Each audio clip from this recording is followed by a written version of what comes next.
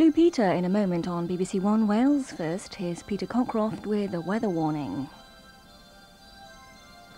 Hello there. The stormy weather we've been forecasting for the Christmas period has already arrived across Wales and the West Country, and severe gales will be blowing across northern England, Northern Ireland and southern Scotland later on this evening. Gusts of 70 to 80 miles an hour, damaging gusts.